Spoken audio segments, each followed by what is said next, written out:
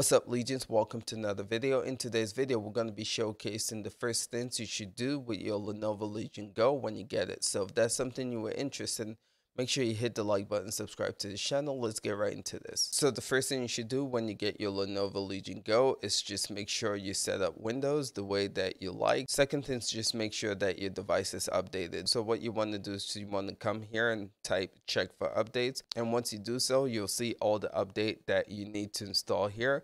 So just click on update all and click on restart now and you should be good to go. So the second thing is making sure that you have the latest graphic drivers updated and you have the latest Legion Space updated. So Legion Go Live, which I will post this in the description below, they did a good job bringing both of these here to where you can just click it and you should be able to go and download those. So again, make sure that you have the latest drivers downloaded and Legion Space downloaded. So next thing you want to do is make sure that you have a traditional keyboard layout ready to go. The reason I say this is because you can then do stuff like Alt Enter to fix your screen if you're having issues, or you can do Control or whatever the case might be.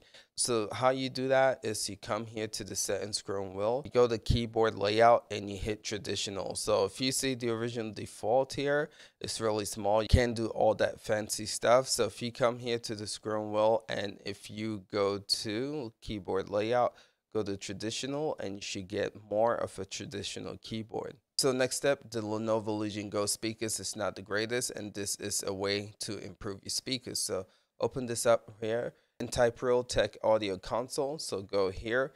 Next, you want to go to speaker here and you want to make sure that you have this exact settings. And I'm telling you guys, it's going to definitely improve your speaker system on the RG Ally.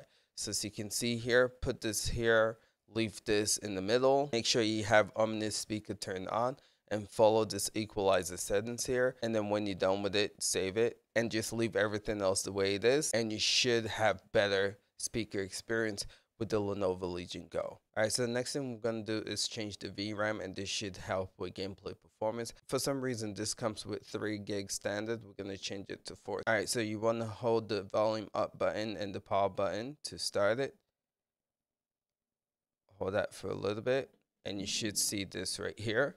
Alright, next thing you want to do is just go to BIOS setup here, and then you want to go to more settings down here, and then you want to go to config here, and then you want to go to UMA frame buffer size, and you'll see originally it's at 3, put it at 4 here, and then next thing you want to do is go to exit and go to save, exit, save changes, or you can just save changes to be safe and then exit, save changes, and you should be good to go. And fellas, that's how you change your VRAM. So those are the first things that I recommend that you do when you get your Lenovo Legion Go. Let me know if you guys found that helpful. Appreciate you guys. We'll catch you guys in the next one. Till next time, peace out.